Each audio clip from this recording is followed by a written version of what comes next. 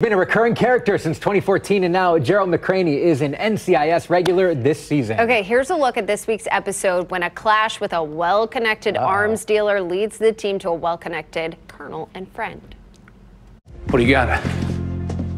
ATF believes that Meyer was about to sell those weapons to this man, former U.S. Army General Richard Collins.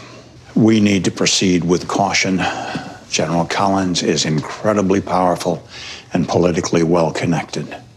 It could mean both of our careers if we misstep on this. Understood. Ooh, we are lucky to be joined by Gerald McRaney, who plays Admiral Kilbridge. And you could cut the tension with a knife in that scene, right? Yeah, pretty good. It definitely is a show that people have definitely become attached to, and we are happy to be seeing more of you this season. So we want to ask you, what's been the best part about being part of this franchise and your role? My fellow actors, more than anything else. I've just had a ball working with these people, and the writing is exceptional, and they've given the Admiral some of the best lines I've ever had in my life. So I'm just having a ball doing this show. Oh, the writing is amazing. You do play a retired admiral, but you've also done a lot to support the military throughout your entire career. Tell us why that is so important to you, because you're not a vet, right? No, I'm not. I've never been in the military. I've said before the closest I ever came was ROTC in college, and I don't think that counts. But I have a lot of friends who were in the military, a lot of family who were military, some of them career military. And back in the 70s, I thought a rather negative stereotype was being portrayed on television having to do with military people and veterans. And when it came my turn to have a voice in all of this on television, I decided to take the opportunity to say some positive things about military people. That's all. I love that. You know, you're doing some good through your acting and through the writing on this show.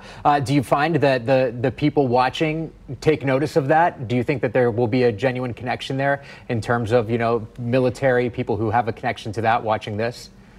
I think there has been through the years, and I think television has sort of changed its approach to dealing with military people and military operations, things like that. And yeah, I think it has had an effect and will continue to have an effect. And I'm not suggesting that everything should be pro-military, all gung-ho and everything, but just look at things the way they truly are and criticize the things that need criticizing and give credit where it's due. And you mentioned that you love working with your coworkers. What is it like to work with LL Cool J and Chris O'Donnell, some big names there? I love working with these guys, not because of their big names, but because of their small egos, I think. You know, we don't have prima donnas on this show. And I was very grateful when I realized that. And again, I started doing a recurring character. I started 2014, I think it was, on this show. Wow. And even way back then, I thought, God, it would be great to work on this show as a regular. And now I'm getting a chance to do that. Well, you're doing a great job. Yes, we you are. appreciate you taking the time to talk to us today. NCIS Los Angeles is part of your Sunday night lineup, along with The Equalizer and the SWAT team.